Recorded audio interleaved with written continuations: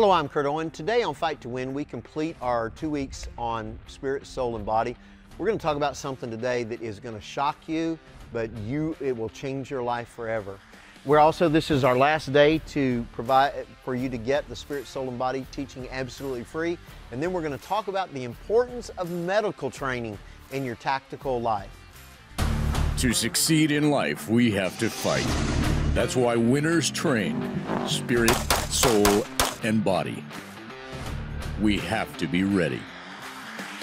Not your typical minister, Kurt Owen left a successful career in private investigation and executive protection for the ministry over 20 years ago.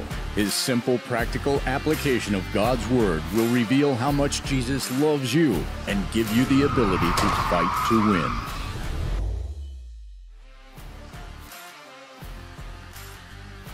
Now, get ready for a tactical tip from Pastor Kurt.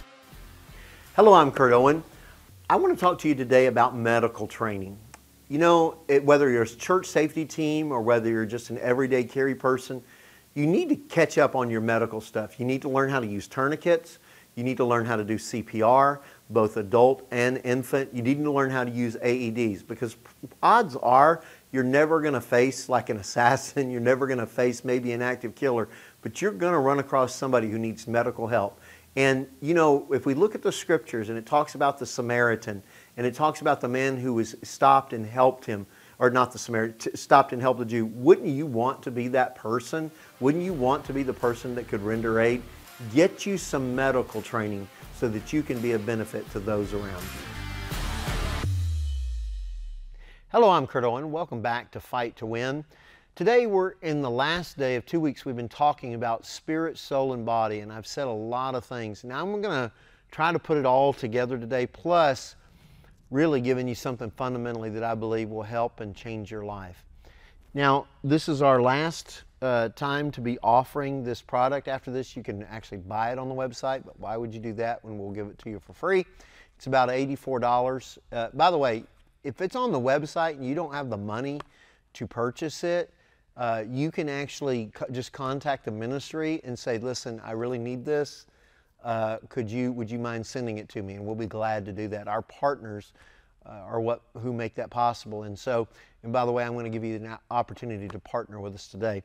But anyway, this is Spirit, Soul, and Body. It's worth about $84, close to 100, I think. Honestly, I don't remember how many messages are on here. And people say, well, you've been saying that for 2 weeks. You don't remember. It's 2 weeks to you. It's about 12 hours to me. So I haven't found out.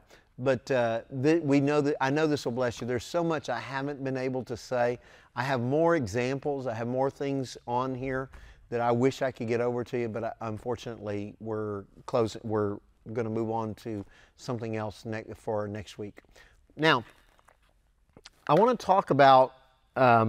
Again, I want to try to put all this together. Let's go ahead and talk and look at 1 Thessalonians and chapter 5. This should be very familiar by now. In verse 23 it says, "Now may the God of peace himself sanctify you completely, and may your whole spirit, soul, and body be preserved blameless at the coming of our Lord Jesus Christ." So this makes it clear that we're a three-part being. Soul and spirit are not the same. If you recall, we covered this. But in Hebrews, it specifically says that the Word of God can divide the soul and spirit. So they cannot be the same thing.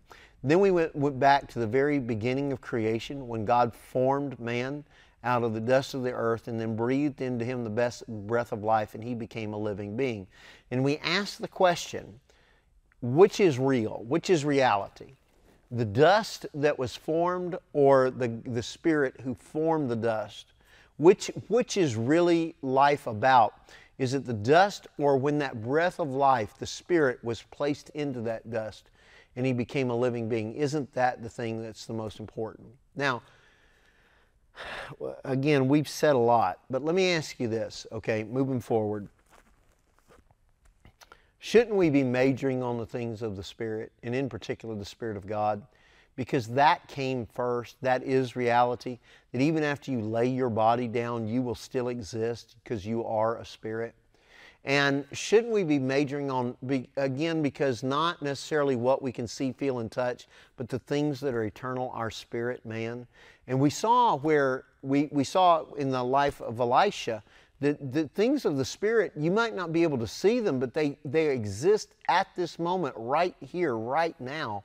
But you have to have your eyes open in order to see them. And the way to do that is through the Word of God. How do we know that? Because Jesus said, my words are spirit and they are life.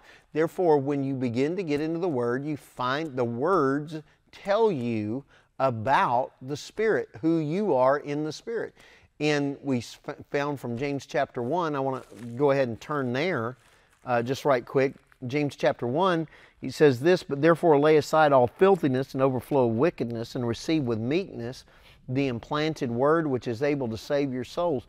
Your soul, when you are born again, your soul is not saved. Your spirit man has been recreated. You are in the life and the nature of God, and you will go to be with Jesus when you die, but your soul is still in the process of being saved. And the way to do that is through the Word of God. Now, the quicker you get into the Word of God, the quicker you begin to renew your mind. We'll look at that scripture right quick.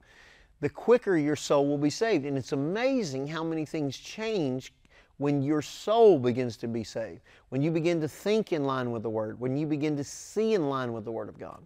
Then he goes into this, he says, to be doers of the Word of God and not hearers only, but for if anyone is a hearer of the Word and not a doer, he is like a man observing his natural face in the mirror. He observes himself and goes away and immediately forgets what kind of man he was.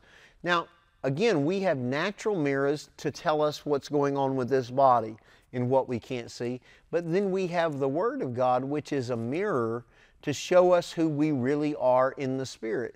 Not who we wish we would be, or maybe we will one day, but the Word of God actually tells you are right here, right now, today.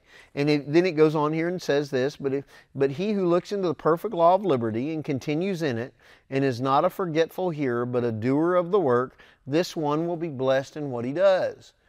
Okay, so if you want to see the reality of who you are in the mirror show up on the outside, you're going to have to look into the Word, continue in it, and do it. Okay? Now, Romans says it a little bit different. Go with me to Romans. And we're going to be in chapter 12. We kind of left off here. It says, I beseech you therefore, brethren, by the mercies of God, that you present your bodies a living sacrifice, wholly acceptable to God, which is a reasonable service. Now notice this, and do not be conformed to this world, but transformed by the renewing of your mind. I want to stop right there. What are you renewing your mind to? To the things of the Spirit, who God says you really are. Now, there's a lot of people out there right now today that you need to transform from sickness to healed.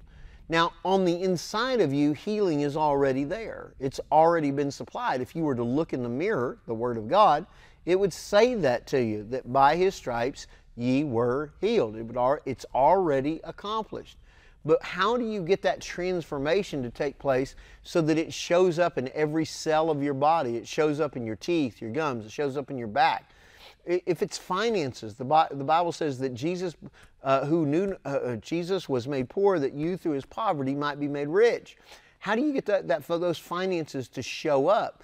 You look into the mirror, you continue in it, and you begin to renew your mind to think in line with the Word of God, and then there will be transformation will take place. And those are just outward things. What about the inward things? That you are the righteousness of God in Christ Jesus. How do you lay aside your actions that you have done in unrighteousness? How do you lay aside the lying, the stealing, all that stuff? It's real simple. It doesn't come just by saying, okay, I quit. Because I don't know about you, but there's been plenty of sin that I said I quit, and I didn't quit. Okay? I continued in it. And I wanted to transform. I didn't want to be that person. I think the best example of this for me is my temper. That I used to have a terrible temper. And I had to get into the Word of God, and I had to meditate the Word of God, because it talked about being peaceable and things like this. Well, that wasn't me. At least I didn't think it was me. But then when I began to look into the Word of God and began to act on it, I actually transformed from being a hothead to not being a hothead. but I had to look into the perfect law of liberty. I had to renew my mind.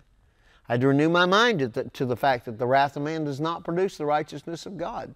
So I can get as angry as I want to, but it's not going to achieve a right result. It's just not. Now, this is something you have to do. Jesus has already done His part. Now, this is your part. This is your response to believing that He's done it. This is your response to that. That you believe He has done these things, that you believe He has provided for you peace, you believe He has provided for you righteousness, you believe He has provided for you healing, He has provided for you prosperity, but you're going to have to renew your mind. You're going to have to get into the Word of God and spend time there until you can see it. We talked about that as well. And again, we're not trying to become something. We're actually already that right now, but we must transform outwardly by the renewing of our mind. Now, a lot of people, they're like, well, I prayed about this and nothing happened. It doesn't come by praying. It comes by the renewing of your mind. Well, I gave an offering and this didn't happen. It doesn't come by giving offering. It comes by the renewing of your mind. And one of the fundamental things about renewing of the mind is correction. And a lot of people, they don't like to be corrected. Your mind is not renewing if you are not making correction. Because the renewing of the mind specifically is pointing out, I believed this, but this is true. I thought this, but this is reality. I behaved this way, but this is the right thing. That's part of renewing of the mind. Now remember what we read there in James, that you must receive with meekness the implanted word. With meekness, the implanted word. Quit arguing with the word. Now, I'm going to get into something right now that is probably going to be a bit controversial, but I believe it fits with this. And especially since today is offering day on the broadcast, and I'm going to invite you to become a partner with the ministry, I think there's some things really that will lead into that, okay? Go with me to John chapter 8. Now, again, I know some of you are not going to like some of this, but I want to help you, and I want you to be everything that God has called you to be. And there's only one way to get there. So, let's go back up a little bit. We're in John chapter 8. He said, Jesus says a lot of different things. He talks about His departure. He says in verse 27, they did not understand, but He spoke them to the Father. And then Jesus said to them, when you lift up the Son of Man, then you will know that I am He, and that I do nothing of myself, but as the Father has taught me, I speak these things. Okay? Now notice this, He's talking about, when I'm lifted up, right? That I was sent from the Father, and that the Father taught me these things, and that's what I'm saying. And then He says this, and He who sent me is with me. The Father has not left me alone. I always do those things that please Him. Notice in verse 30, as soon as He spoke these words, many believed in Him. So these people are believers. Man, there is so much I want to share with you. Please, this is our last time to offer this for free. There is so much I'm going to say in here. You need to get this. Contact us on the website. Give us your name and address and we'll send it to you. Or you can call the phone number. But we want to bless you with this. Our partners make this possible. We want to put tools into your hands that you can renew your mind, that you can receive with meekness the implanted word. And let us do that, will you? Because again, as I'm reading this, it's like there's so much I'd like to say. Now notice here in verse, so he said these things. He's talked about being lifted up. He's talked about the Father sent Him. He's talking about, there's just a lot here that they're believing. Same things you and I believe. We believe that He was lifted up. We believe that the Father sent Him. And now it says, as He spoke these things, many believed in Him. Now the very next verse, look at this. Then Jesus said to those Jews who believed Him. Okay, so He's not talking to the unbelievers. He's talking to the believers. Is that you? And He says this to a believer. If you abide in my word, you are my disciples indeed, and you shall know the truth, and the truth shall make you free. Well, now it's interesting, because he's just said a lot. Actually, he said a lot of what we've been talking about. First thing is, just because you're a believer doesn't mean you're a disciple. It doesn't. If being a believer automatically made you a disciple, he wouldn't have said this. Why? Because they already believe. And he says, you've become a believer. That's awesome. That's awesome. And I thank God for that. But I need for you now to make a decision to become a disciple. Now further, it gets even stronger, because he said, believing in me is not enough to bring about freedom in your life. In order for freedom to take place in your life, I need you to become a disciple. And the way you become a disciple is if you abide in my word. And when you abide in my word and you become my disciple, you shall know the truth, and the truth shall make you free. Many of you today are not free because you are believers but not disciples.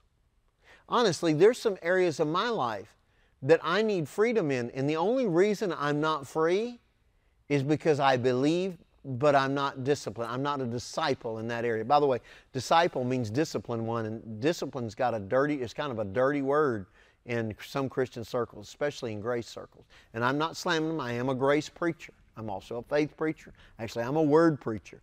But I do understand a disciple is going to be a disciplined one. Well, I just believe. That's great, but are you a disciplined one? Are you abiding in His Word? Why does He say this? Why is it this abiding, to live there in His Word? Why is it this living in this Word? What will this do? Well, as you live there, you will begin to know the truth. Now, again, you don't know the truth if all you do is stare at the outside. You know the truth by looking at the things of the Spirit, and His words are Spirit and they are life, right? So, Jesus is telling them, you need to take a step from just being a believer to being a disciple. Now, to do that, abide in my word. How did James say it? That you abide in the word, that you are not a forgetful hearer, but a doer of the work, and you will be blessed in what you do. How did Paul say it? Be transformed by the renewing of your mind. It's all the same thing.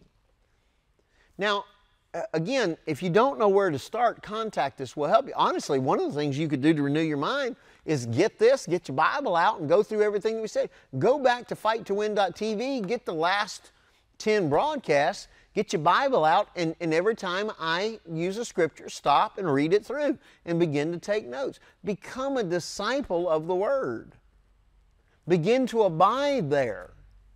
That this is where you live. Quit living in news reports, and quit living in political commentators, and quit living according to what the University of the Mind is telling you about your body and your soul. Begin to abide in the Word. Become a disciple. When it's talking about James, that's really what he's calling them to. There are things on the inside of you that are reality, that your soul does not acknowledge because it has not been renewed to them. Your soul does not know these things to be true, and therefore freedom is not showing up, but you could have freedom if you would renew your mind.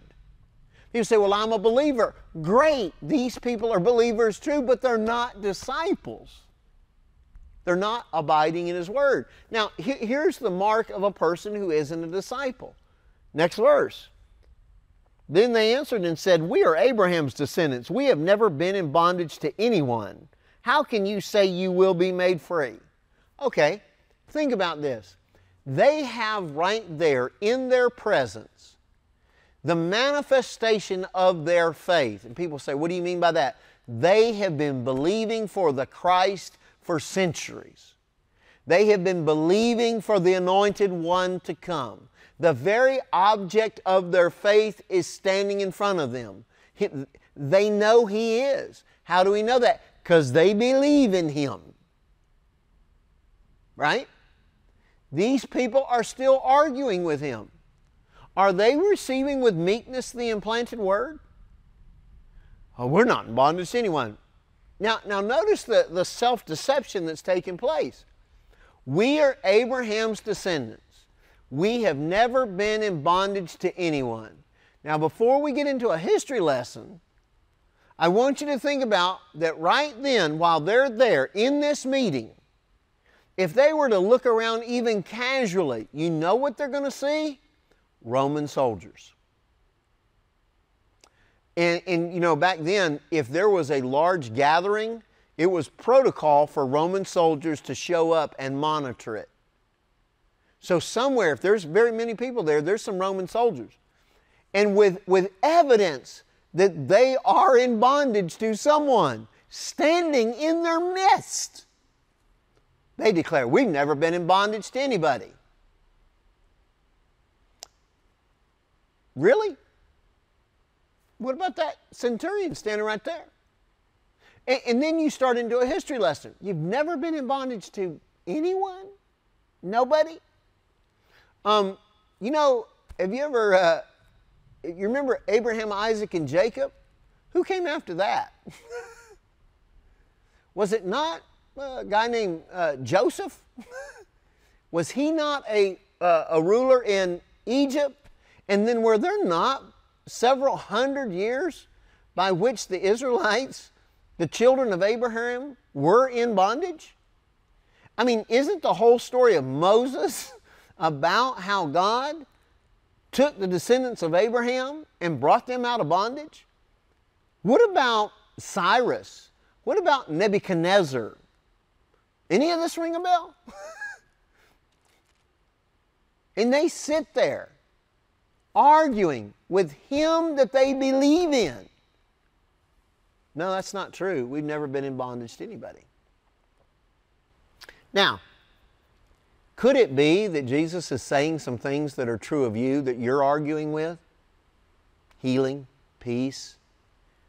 He's called you to something and you're arguing with Him, saying, I can't do it after all. I've made these mistakes. Could it be possible right now, right where you are, that Jesus is true and you've made the mistake? Well, I'm just having trouble believing it. That's okay. Move from being a believer to a disciple. Begin to renew your mind. All the truths that I'm going to teach you on any broadcast that I teach are going to take you renewing your mind to. In fact, as we get into this, I want you to see something here. This ministry, Kurt Owen Ministries, is about making disciples, taking believers and making them disciples. Now, do we get people saved? Yes, every week people get saved watching this broadcast, every week. Do people get healed watching this broadcast? Pretty much every week. But here's the thing. This ministry is about taking those of you and others who say, I believe in Jesus, and teaching and discipling them in the Word of God so that they can know the truth and they can be free. Or as James says it, our job at Kurt Owen Ministries is to let you look and teach you how to look into the perfect law of liberty, for you to continue in it, for you to learn how to do it in your everyday life, that you not become a forgetful hearer, but a doer of the word, and that the blessing of God show up in everything that you set your hand to. I'm not teaching you these things from the Word of God to get you blessed. I'm teaching you these things from the Word of God because you are blessed. You know, here, if I can find it right quick, this is 1 Samuel 30. I want you to see this because this is important, because I'm going to ask you to become a partner today with Kurt Owen Ministries. Either become a monthly partner, which would be awesome, or give a one-time generous gift. Here we are. This is where, let me kind of synopsis for the sake of time. What's happened is somebody came while David was out fighting and took all of their families and all of their stuff. And so they're going to pursue them. They're going to go back and fight. And so they split the group. There's some people that are not going to go down to the battle. They're actually going to stay behind by the stuff, right, and protect the stuff. And so they go down, David whips them, him and his men, and when they come back, the guys who went down and fought says, you guys who stayed by the stuff, you don't get any of the spoils, we get to keep them. And David steps up and he says, in verse 24, he says, but who will heed you in this matter? But as his part is who goes down to battle, so shall his part be who stays by the supplies. They shall share alike. See, that's the thing. When you become a partner with this ministry, and we're out making disciples, we're making disciples every day on this podcast. We're making disciples by the free product that we send out. You become a partaker. I might be the one doing the fighting here on the broadcast. I might be the one doing the fighting by mailing these things out, but you are the one that's making it possible for me to do it. And so we share in the rewards. That's what I want for you. Would you join me in this? Would you join me in making disciples? And listen, not just in making other disciples, would you join with me and become a disciple yourself? Would you become a disciple?